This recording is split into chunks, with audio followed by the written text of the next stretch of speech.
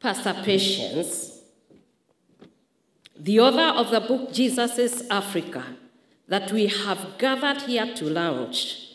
This woman is a woman of great vision who has put together a work of divine wisdom with razor-sharp and unwavering passion. Our daughter, we are proud of you. There is nothing Africa lacks, from human to mineral resources.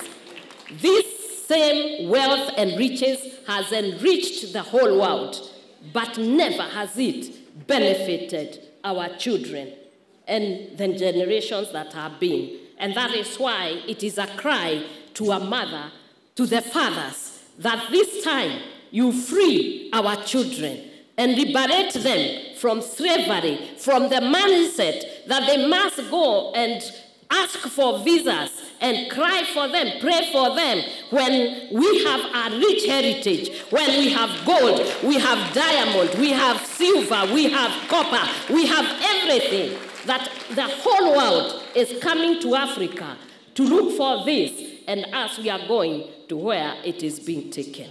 Let us dive into the heart of Africa, guided by the insightful words of Pastor Patience. Let us together witness the dawn in Jesus' Africa. Thank you very much, and God bless you. Now that some of you are coming up to see that the problem we have is the problem of the Edomite curse. That's what Patience is calling it. Esau, his children became the Edomites in the Bible.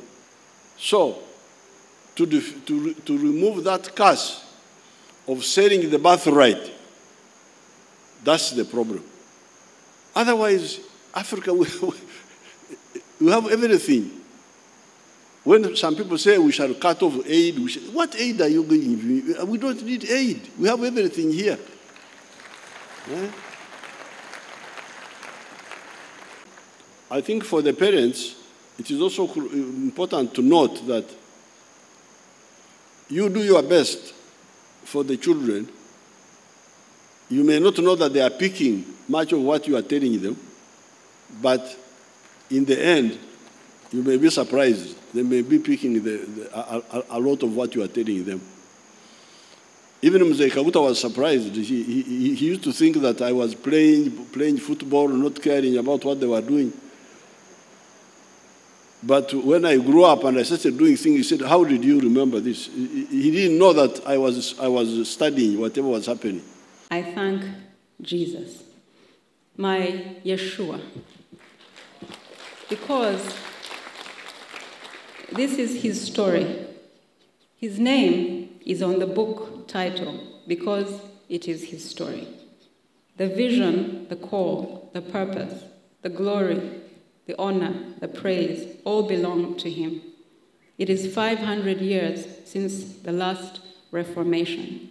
My prayer is that he will use Jesus is Africa to ignite a new Reformation in Africa. The book, Jesus is Africa, is a spiritual journey on 3 planes.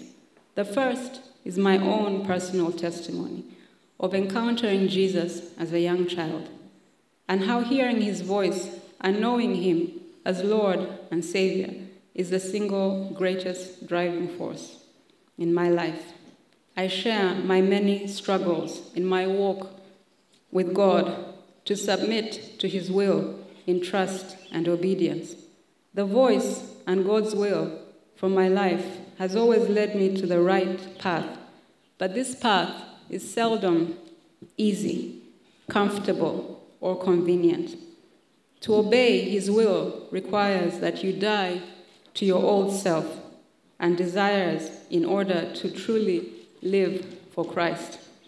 This is the path that led me to answering the call to be a pastor. Paul put it this way in Philippians chapter 3, verse 7.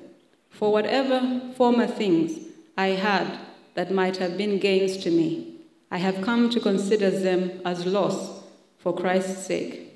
Yes, furthermore, I count everything as loss compared to the possession of the priceless privilege of knowing Christ Jesus, my Lord, and becoming more deeply and intimately acquainted with him. For his sake, I have lost everything and count it all as mere rubbish, in order that I might gain Christ. I have been crucified with Christ. It is no longer I who live, but Christ lives in me. And the life I now live in the body, I live by faith in the Son of God who loved me and gave himself up for me. The second plane is the revelation that I started receiving from God in 2005, when I saw a vision of God's redemptive purpose for Africa.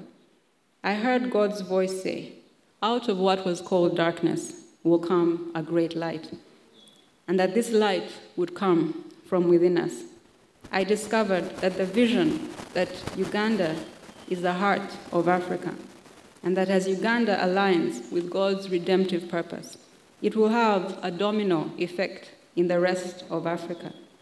That was the beginning of the revelation, and over the last 17 years, the revelation has continued to grow.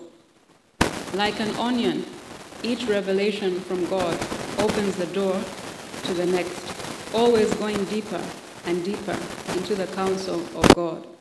God started revealing that we cannot move forward as a continent without dealing with the spiritual roots of two of the seminal events in African history, slavery and colonialism. This surprised me because I thought these were tragic historical events better left in the past.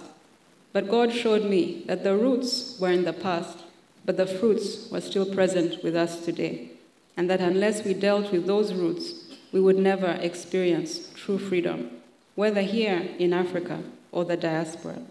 The book details this journey of discovery. I am amazed to see how God has continued to reveal and confirm his word over the years. The final plane that God revealed is the role of the church, and by the church, I mean all Christians, in God's plan to redeem nations, and in particular, the role of the African church. God showed me that the church is central to God's redemptive plan, and it is only when the church understands her role and has a paradigm shift that she will be used mightily of God to disciple nations.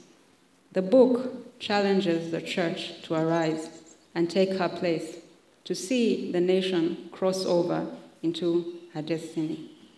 I believe that it is time for Africa to enter our spiritual promised land.